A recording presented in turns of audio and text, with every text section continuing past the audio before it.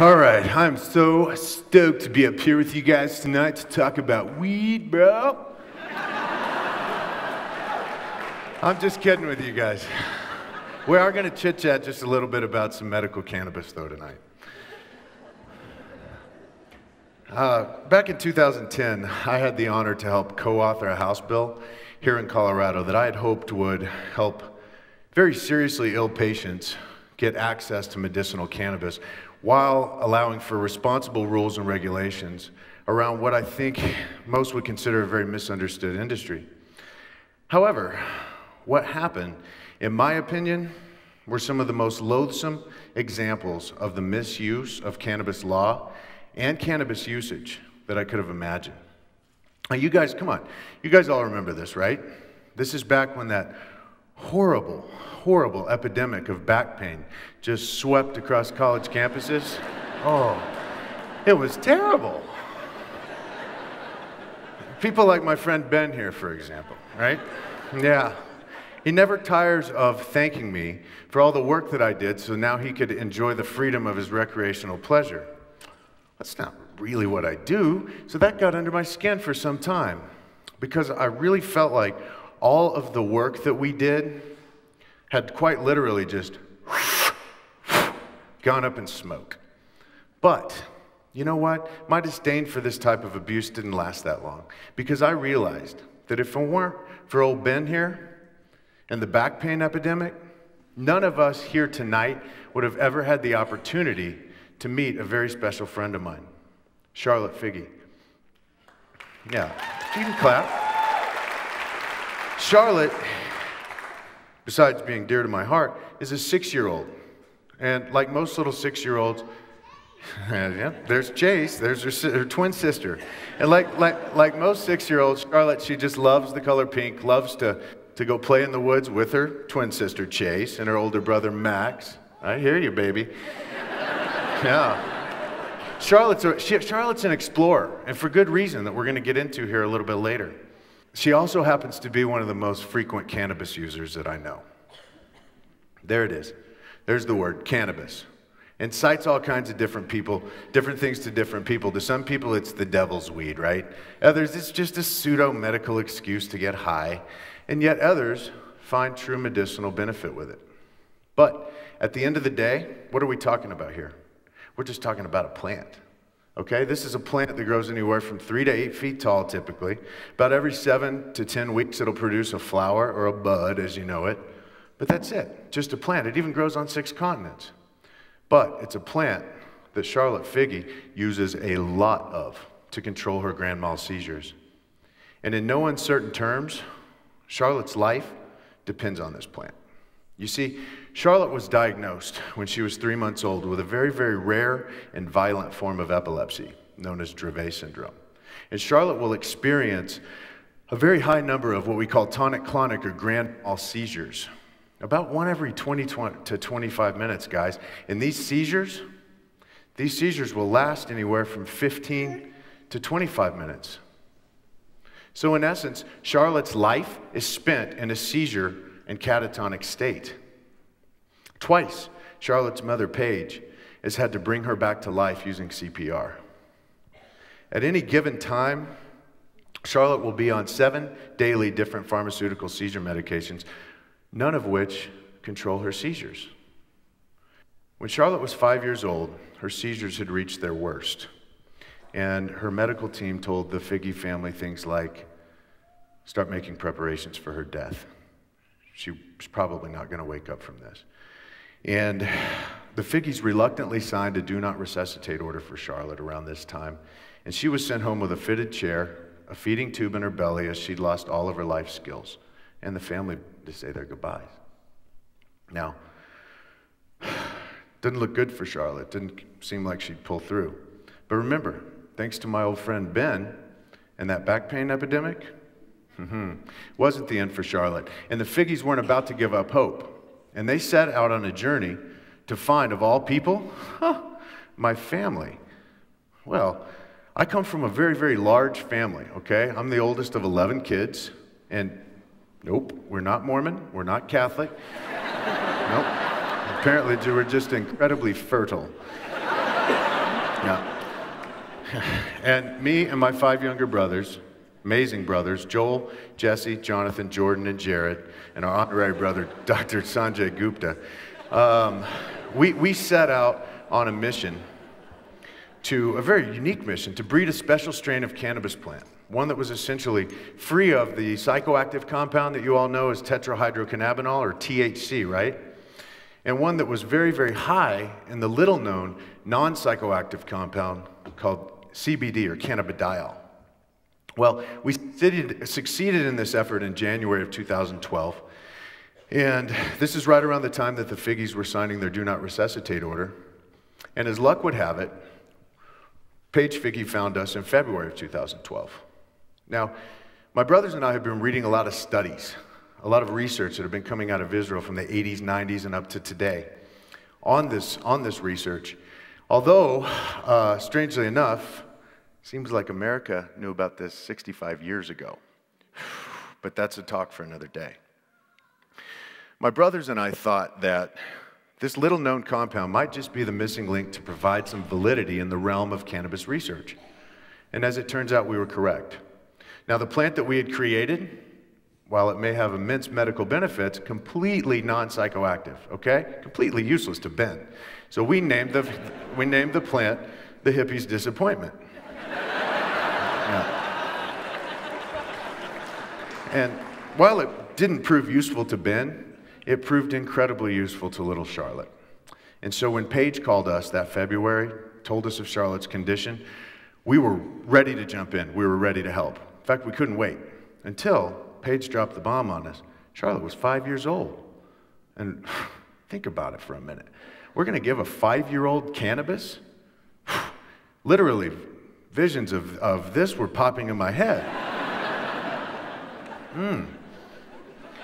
But we got over this pretty quickly, and we began to extract and formulate in ratio a non-psychoactive, lab-tested pediatric tincture for Charlotte.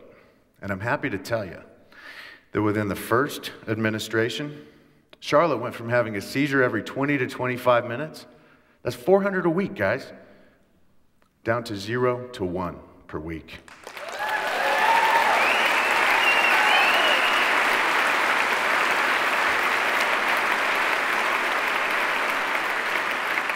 Thank you.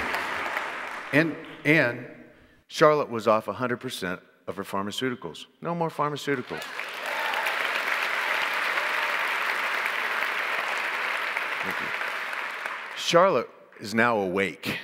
She's alive. And guys, real special treat for you tonight. Ballerina. Dance.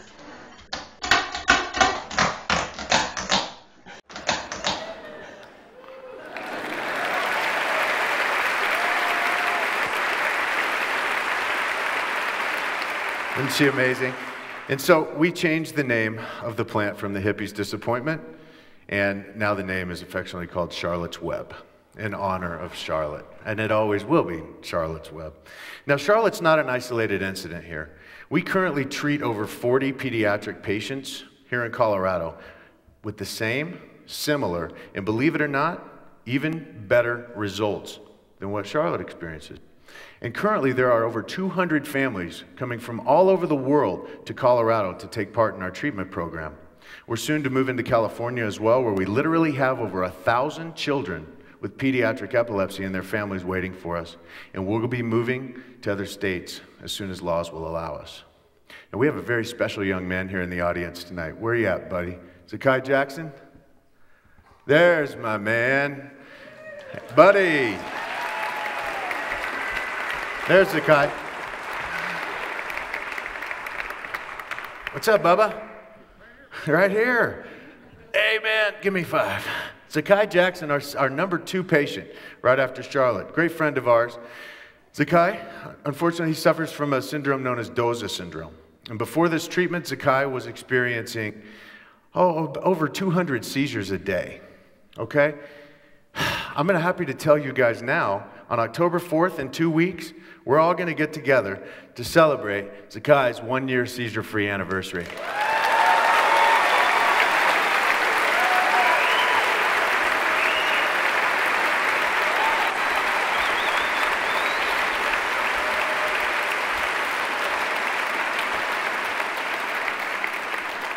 And you know, it's very, very difficult for me as an outsider to relay what this means to families. And I wanted Zakai's mother, Heather Jackson, to tell you guys what this has meant to her. And I get to say, after almost a decade, I get to meet him for the first time without all this seizure activity and drugs. If you can imagine waiting 10 years to meet your kid. So you can see this has a positive impact on a lot of families. And so in light of that, my brothers and I started a nonprofit organization called the Realm of Caring. And the Realm helps to provide support, resources, education, physician-backed medical studies, as well as safe and affordable access to our treatment program. And currently the Realm is in the middle of setting up study protocols with some of the country's top epileptologists in order to start getting down to the bottom of the science, even further as to why this plant is working so well for these children. So, why is this plant working so well?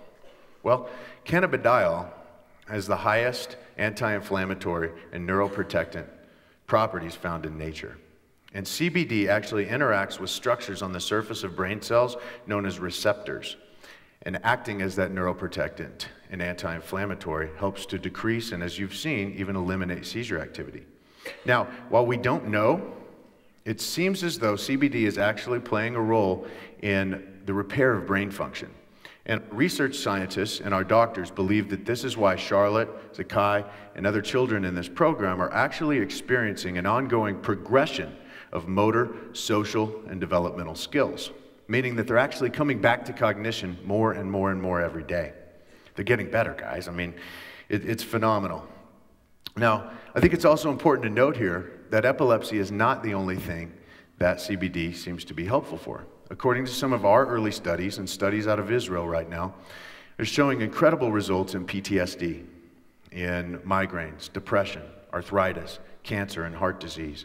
And even further studies, believe it or not, are showing that this little-known compound might have the capabilities of helping to stop progression of Parkinson's, Alzheimer's, ALS, MS, and diabetes. Now, I think it's quite clear. We all know very, very, very little about this plant. We've lived in the last 80 years in this country under a cloud of propaganda and fear. And we're just now, though, we're starting to wake up from that fear. We're starting to replace that fear with acceptance, understanding, and education. And what's happening?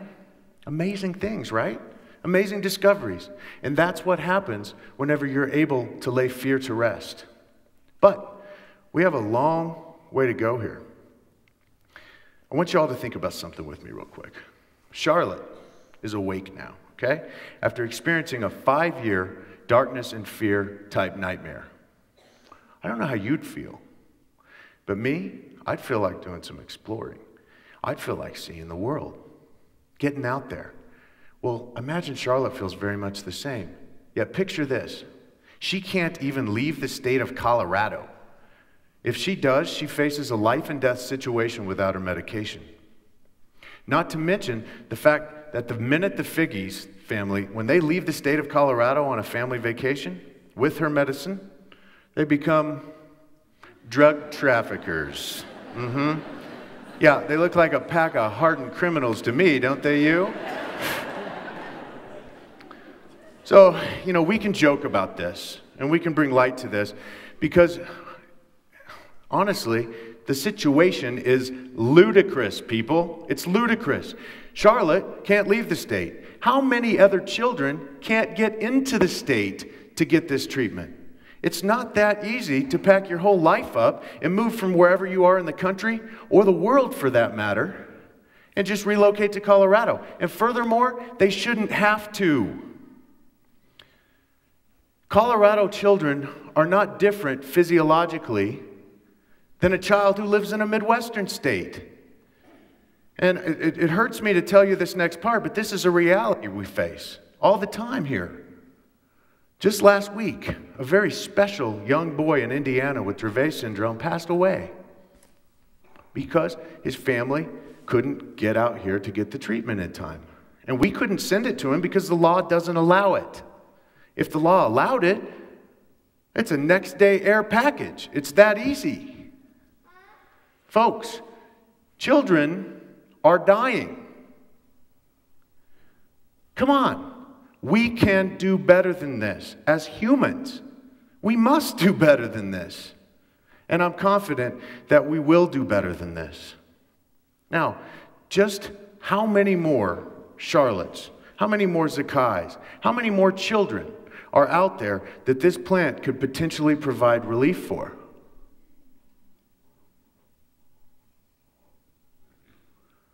This begs us to ask the question, are we willing to change our national view on medicinal cannabis and trade to save 1,000 more lives? How about just one more life? Well, guys, I have a very special friend here tonight who strongly believes this to be the case. And if y'all don't mind, I would love to introduce you to one of the most courageous little girls I've ever met in my life. Please welcome and meet Şarlët Figi and her parents, Matt and Paige.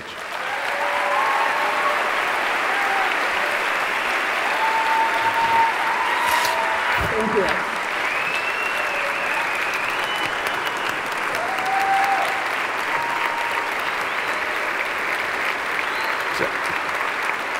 Can you say hi to everybody?